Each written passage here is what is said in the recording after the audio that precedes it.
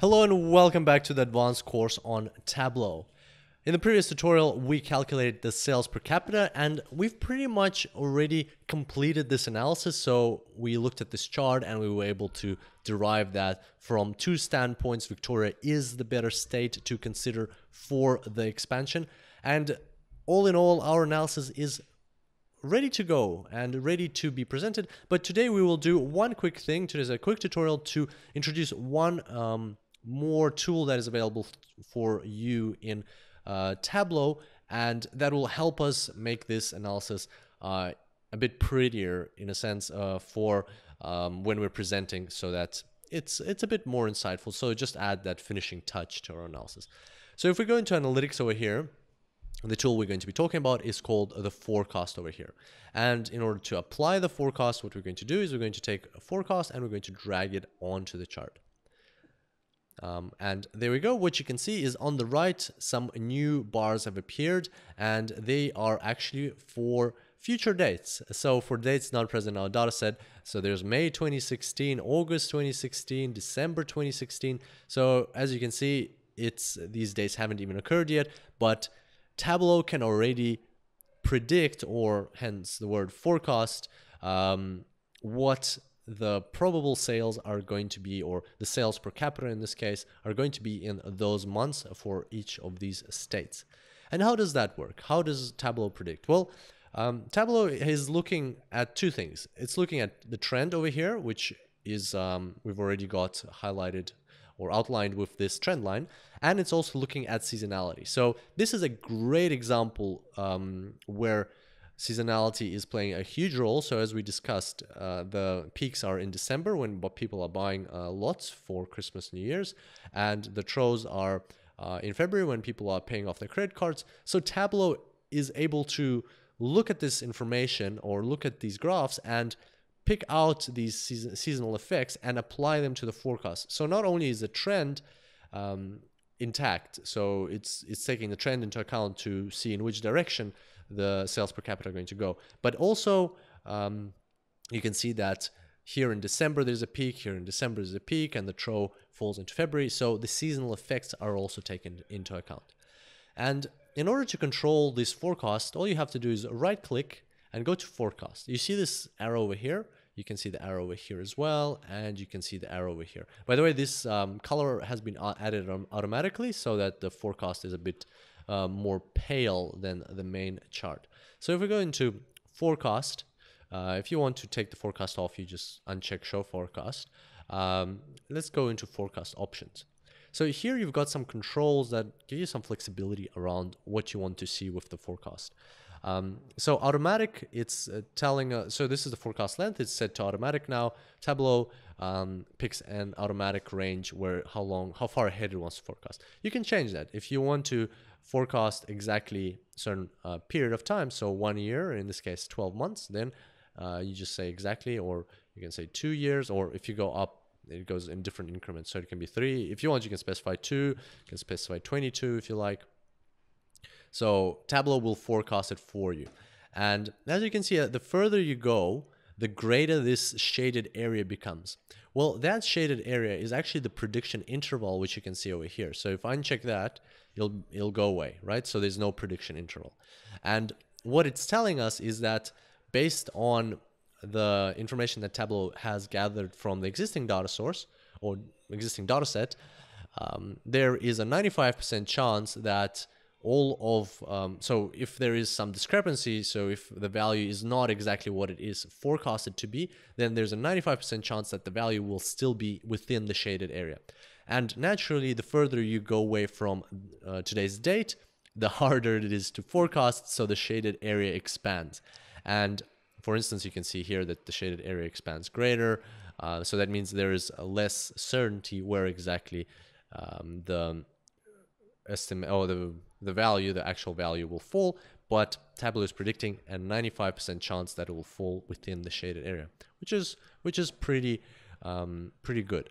Now we can change this prediction interval if we want a so if let's say, for example, if we say 90%, right? So if we want a 90% confidence instead of a 95% confidence, what's a 90% confidence? This will reduce our shaded interval, right? Or if we want a 99% confidence, so we want to know with a lot of certainty where we can expect the value, the actual value to fall, we set 99, and as you can see, the shaded area increases a lot. So, but now there's a higher chance because the area is greater. Now there's a higher chance that the values will actually fall within that shaded area. So that's how the prediction interval works. You can switch it off if you don't like to see it. The difference between these two is that this is 22 years exactly, and this is until 1 year, meaning it kind of like finishes off this year. So as you can see, there's not 12 months here, it just goes all the way to December. Or if you say 3 years in this case, it'll take you to the 3rd December. So it's a convenient way of finalizing periods instead of going exactly 12 months, going the remaining months to the end of the year plus a certain number of years. You can also change this to a different measure here if you like. What else? So aggregate by. So this is, you can use this control if you want to change the level of aggregation. In this case, our visualization is aggregated to months, and obviously Tableau has picked the automatic aggregation as months as well. If in your data, for instance, you have daily data, but your visualization is aggregated to the monthly level, then you can either calculate the forecast at the monthly level like your visualization is, or you can keep the visualization at the monthly level, but tell Tableau to look at the daily data to create the forecast. So sometimes you might be able to achieve more accuracy by doing that, or you might be able to achieve other goals by changing the aggregation. But in our case, our data is monthly and we want to keep it monthly for the forecast as well. So we're going to keep that. Ignore last allows you to ignore the last couple of months if you don't want them to participate in your forecast, and they're actually taken out of the visualization. So if I change this to 0, you'll see that a new bar has appeared, and that is that last month that we had in our data set.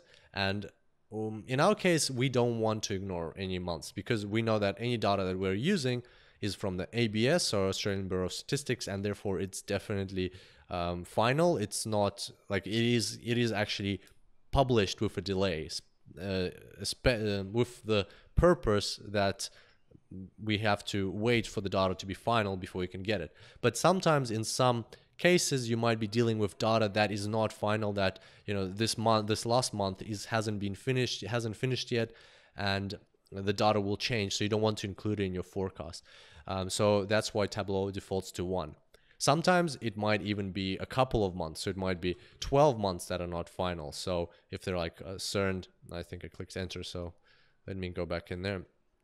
So maybe some sort of financial statements that haven't been finalized, or something that is still going to be reviewed and might be changed, you might want to omit a couple of months. So in our case, we don't want to omit anything, so we're going to say 0. That's too many zeros. All right, fill in missing values with zeros. Makes sense, right? So if there's some missing values in your observations, then I'll just put zeros in there. Forecast model. So this is your main control for which model is used by Tableau to derive this forecast. So you can say automatic without seasonality. As you can see, seasonality is gone, and Tableau just looks at the trend, which happens to be the same as the trend that we've created over here. So it's just basically just completely ignoring these seasonal effects, and in retail sales that's not a good choice. And finally, you've got custom here, so you can specify your own. So there's 2 options. You can say your trend can be additive and your season can be multiplicative, or both can be additive, and so on. If you want to find out more information about the difference between additive and multiplicative, just click this button over here and you'll be taken to a page on the Tableau website, which will allow you to read up about the different types of trends. And actually these are quite useful over here if you really want to get into the nitty-gritty of how forecasting works in Tableau. But otherwise, normally automatic should be sufficient to get some preliminary or general overview of what the trends and what the forecasts look like. So there we go. That's how you use the forecast options. We're going to leave the settings as they are now. We're going to click OK.